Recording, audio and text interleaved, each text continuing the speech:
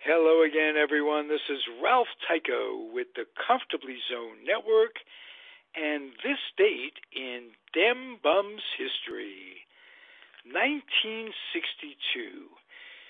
Sandy Koufax becomes the first Dodger lefty to throw a no-hitter since 1908, when Nap Rucker accomplished the feat.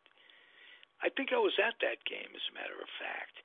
He strikes out 13 to beat the Mets 5-0, but the amazing part about that no-hitter is the first inning. 9 pitches. Richie Ashburn goes down. Kanehl goes down. Felix Mantilla goes down.